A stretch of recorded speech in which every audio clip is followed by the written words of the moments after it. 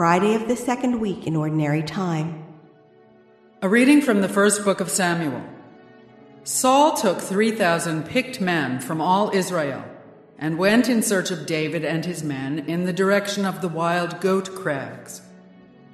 When he came to the sheepfolds along the way, he found a cave, which he entered to relieve himself. David and his men were occupying the inmost recesses of the cave.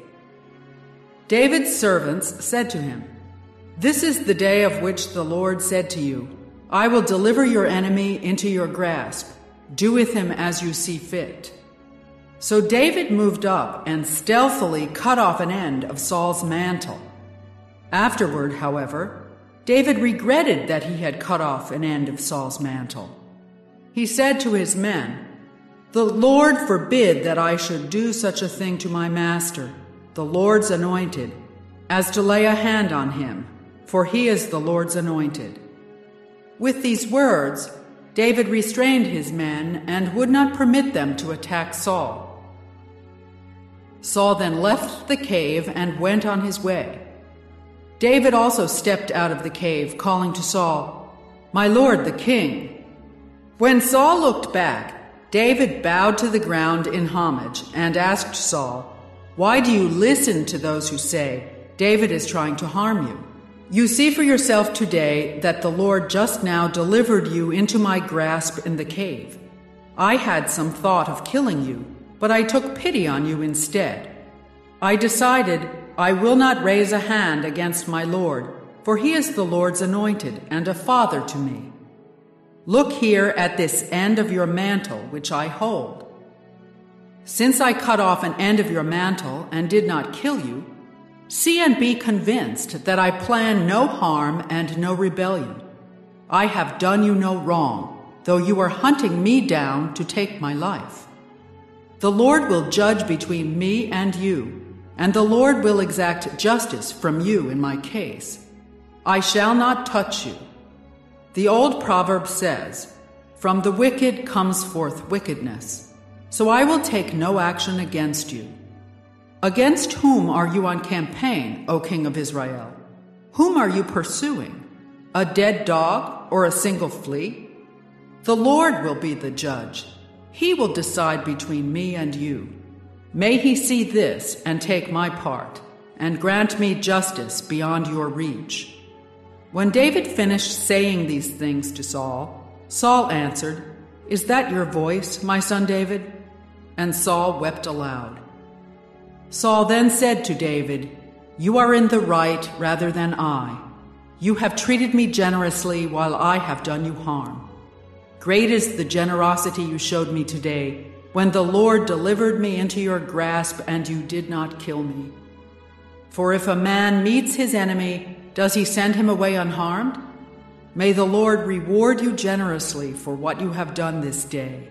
And now I know that you shall surely be king, and that sovereignty over Israel shall come into your possession." The word of the Lord. The responsorial psalm. The response is, "Have mercy on me, God, have mercy. Have mercy on me, O God, have mercy on me, for in you I take refuge. In the shadow of your wings I take refuge, till harm pass by. Have mercy on me, God, have mercy." I call to God the Most High, to God my benefactor. May he send from heaven and save me. May he make those a reproach who trample upon me. May God send his mercy and his faithfulness. Have mercy on me, God, have mercy. Be exalted above the heavens, O God. Above all the earth be your glory. For your mercy towers to the heavens, and your faithfulness to the skies. Have mercy on me, God, have mercy. A reading from the Holy Gospel according to Mark. Jesus went up the mountain and summoned those whom he wanted, and they came to him. He appointed 12, whom he also named apostles, that they might be with him, and he might send them forth to preach and to have authority to drive out demons.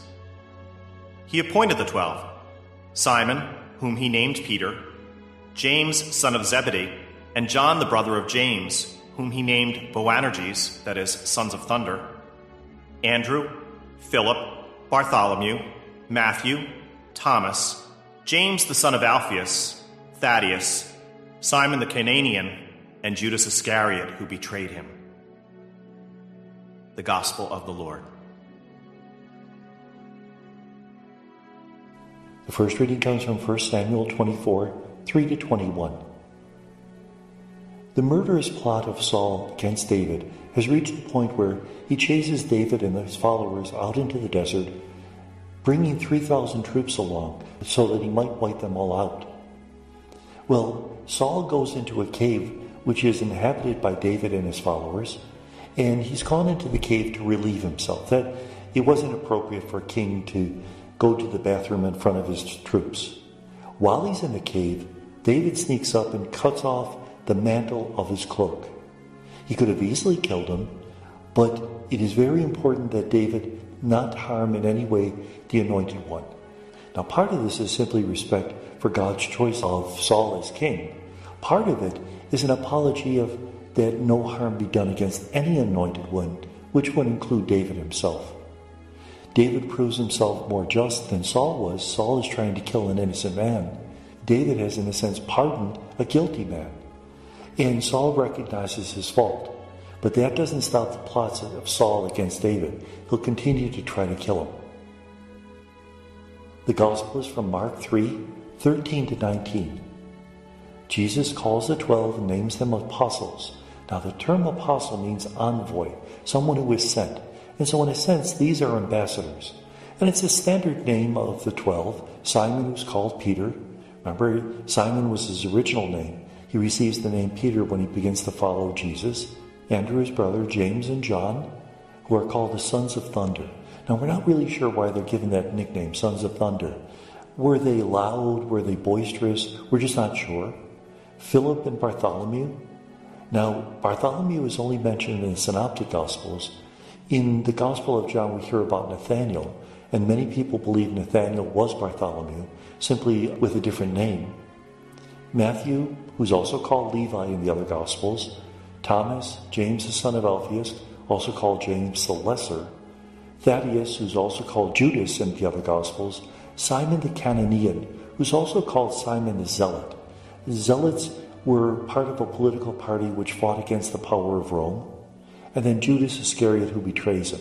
It's important that right from the call, we hear that Judas Iscariot will betray Jesus, so that we realize that when Jesus called Judas, it wasn't a mistake. He did this on purpose. It was all part of God's greater plan. And may God bless us.